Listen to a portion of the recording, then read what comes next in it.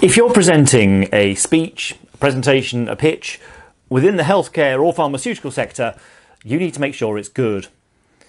In this day and age, it's no longer acceptable to just rock up to a presentation, throw some slides up on a screen and just start talking. It's certainly not acceptable if those slides are forming your script. In this day and age, people's ideas of what makes a great presentation have changed, and it's partly due to TED Talks or TEDx Talks, and you may well have watched them online. They have changed people's expectations of what a presentation will be. So there are some top tips if you are giving a healthcare presentation. Number one, know your audience. Understand who you're talking to and what their current level of knowledge is. For example, if you're talking to a patient group, you're going to use a very different set of language to if you're talking to a group of doctors or surgeons or highly qualified medics. You've got to understand what's in it for them.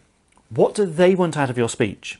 You'll certainly walk onto the stage thinking, I know what I need to deliver in this presentation, but what does your audience want to get out of it? What information, knowledge, skills, decision do they want to be able to take away at the end of what you've just said? The second thing you've really got to know is you've got to know how you're going to structure your presentation. Now, there is, of course, the old adage about every presentation needs a beginning, a middle, and an end. And that might sound simplistic, but in fact is absolutely true.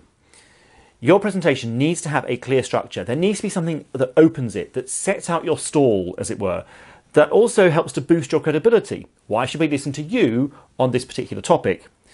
Your middle section also needs to have some structure, and I would venture to suggest that you should maybe put it around 3 different parts, 3 different sections. More sections than that and it starts to get unwieldy and your audience can't always follow along where they are. The closing section needs to round off what you're saying. It needs to have a summary or a recap. It needs to have a strong call to action. What do you want people to do as a result of what you've just told them? And it needs them to leave with a good final impression. So what are you going to do to close it off? It might be that you use a video. It might be that you tell a story, maybe a patient story, maybe a particular case study to help you to close off that presentation. My third tip is you've got to make it engaging. The days of just standing and talking at an audience are, thankfully, over. Your presentation needs to keep your audience's attention. So use interaction, use voting, use polling. Ask your audience to contribute. Any presentation should be a two-way process. It should really be a conversation, even if it's you doing most of the talking.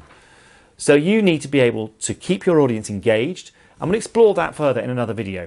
But if you're giving a healthcare presentation, you've got to know your audience, you've got to have some structure, and you've got to make it a conversation.